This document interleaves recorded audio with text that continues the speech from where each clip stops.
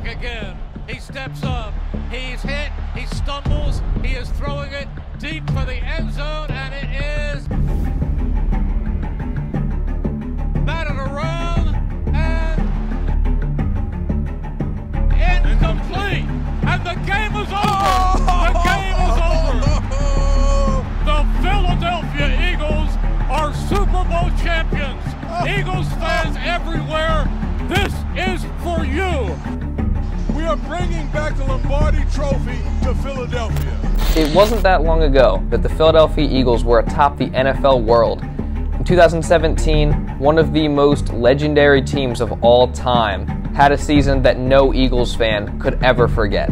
Their iconic run to Super Bowl 52 versus the New England Patriots and Tom Brady is something that Eagles fans had been waiting for over 50 years. In 2017, that finally happened as the Philadelphia Eagles were able to win the Super Bowl, their first one in its history, and solidifying themselves as one of the best teams of all time.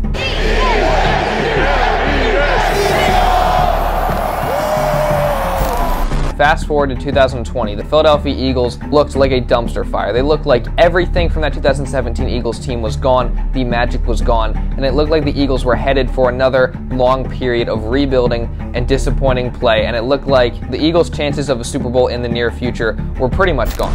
Jordan. How you doing? It's Howie Roseman. With the 13th pick in the 2022 NFL Draft, the Philadelphia Eagles select Jordan Davis, defensive tackle, Georgia. Another massive move has taken place. The Titans are trading wide receiver A.J. Brown to the Eagles. We get our weapon! We get our weapon! A.J. Brown! We got it! Look at these pieces defensively. The Kobe Dean. Add to that Hassan Reddick, who we haven't even talked about, in James Bradbury. We are going to be good! We are bad! We are bad! But here we are in 2022, and the Eagles arguably have the best roster they've had ever since that 2017 Super Bowl season. The acquisitions the Eagles made in the offseason and improvements on the offensive and defensive sides of the ball really give this Philadelphia Eagles team hope heading into next season. And these hopes aren't just for a playoff berth, they are for much more. With training camp just beginning not too long ago, the Philadelphia Eagles look to build every day towards a contender, to grow the foundation of this Philadelphia Eagles organization and the players that Howie Roseman has brought in hopes of winning another Super Bowl title this season. If you just look on paper, the defense has greatly improved from last season. One of the technically worst pass rushes in the league last season has suddenly made new additions and gained players back from injury, as this group now features Hassan Reddick, who has the 5th most sacks over the past 2 seasons in the entire league. Brandon Graham will be returning from injury, and Fletcher Cox, Javon Hargrave, Josh Sweat, all these players will be returning in hopes of having another good season. And let's not forget about the Eagles' first-round pick, Jordan Davis out of Georgia, the big defensive tackle who continues to impress in Eagles training camp. This Eagles pass rush is looking dangerous heading into this season. Their probably weakest position group on the field last season was linebacker, and what did they do in the offseason? They went out and addressed that by adding linebacker from the Chargers, Kaiser White, in free agency, who had the 8th most tackles last season in the entire league.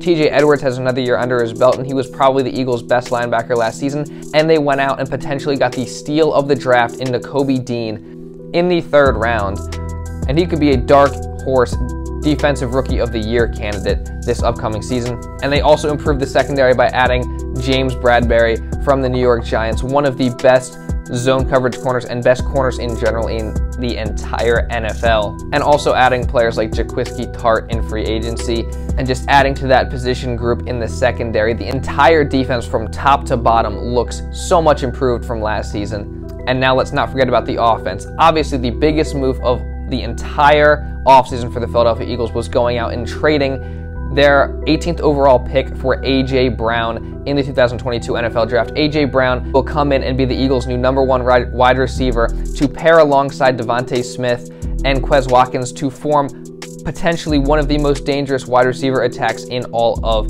the NFL. A.J. Brown can go up and be a physical wide receiver. He's bigger, he's stronger, and he can run routes very, very well, and he can also be a deep threat for Jalen Hurts. Devontae Smith will continue to improve as the #2 wide receiver, having last year broken the Eagles' rookie receiving record and he's probably already one of the better route runners in the NFL, and he will just only continue to improve. And then obviously we have Quez Watkins, who's one of the very fastest players in the NFL. I've already made a video talking about him. You can go check that out after this one if you would like. He, I think, is going to have a very good season for the Eagles as well, and you add players like Zach Pascal to come in here and be a difference maker on the offensive side of the ball as well. You obviously have Dallas Goedert catching passes as well at that tight end position, one of the best tight ends in the league. You have a Philadelphia Eagles offense that was #1 in the entire league in rushing last season, behind that dominant offensive line led by Jason Kelce, Lane Johnson, Jordan Mailata. And you have the running back combination of Miles Sanders, Kenneth Gainwell, and Boston Scott going into next season. And of course, Jalen Hurts and his rushing ability as well. This offense is looking dangerous next season. And then something that I don't think a lot of people are talking about when it comes to the Philadelphia Eagles and their potential playoff outlook and positioning this upcoming season is their Eagles' strength of schedule. The Eagles have the second weakest schedule next year. Not to mention their division is also one of the weaker divisions in the entire league. The Philadelphia Eagles are set up for success this upcoming season, especially with this soft schedule. I would not be surprised at all if the Eagles ended up getting the #1 seed in the NFC if everything goes according to plan, just based off of that schedule alone. Something that we really have to talk about, and obviously this is the main X factor, main thing, main talking point for Eagles fans, main talking point for the main media analysts of the NFL and people on ESPN and all these guys.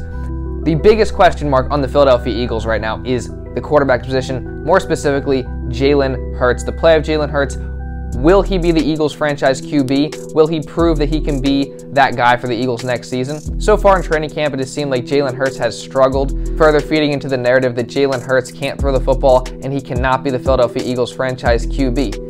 I am of the belief that the Philadelphia Eagles can find a way to mask Jalen Hurts' deficiencies. They did it last year by running the football, having the #1 rushing offense in the entire league. And obviously Jalen Hurts is one of the better running quarterbacks in the NFL. But the Eagles can only go so far by doing that. Obviously last year we saw they got exposed in the playoffs by the Tampa Bay Buccaneers because of their inability to throw the football, and the really good defense of the Bucs was able to shut down that Eagles rushing attack. Jalen Hurts is going to have to be able to step up this season if the Philadelphia Eagles are going to make a potential run to the Super Bowl. That's just the facts. Can Jalen Hurts do that? That remains to be seen. We've heard rumors of him struggling in training camp recently. Again, it's just training camp, it's just practice.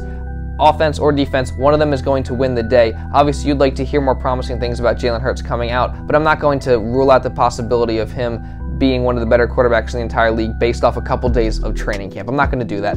But let's just say, for the sake of argument, that Hurts completely fails as the Eagles starting QB this season. He doesn't live up to the hype. He isn't fit to be the Eagles franchise QB.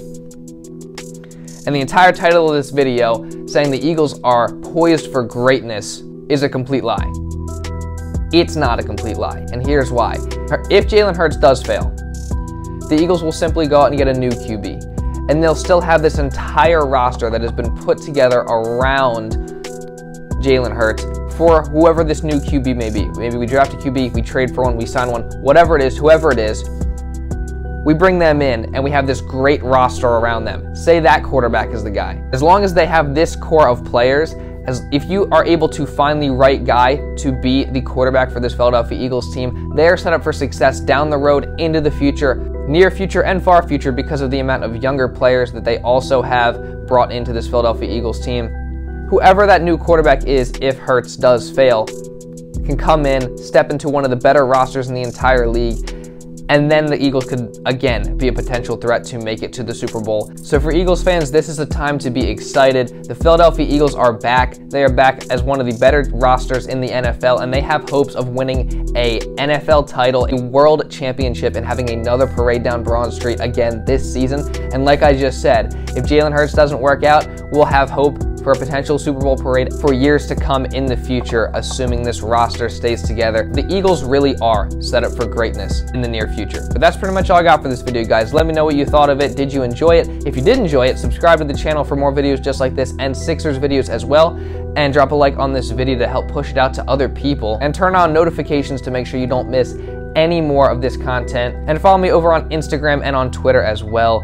Just made those accounts, would really appreciate the follow, trying to grow over there as well. And that's pretty much all I got for this video. So thank you all so much for watching, and I'll see you in the next video.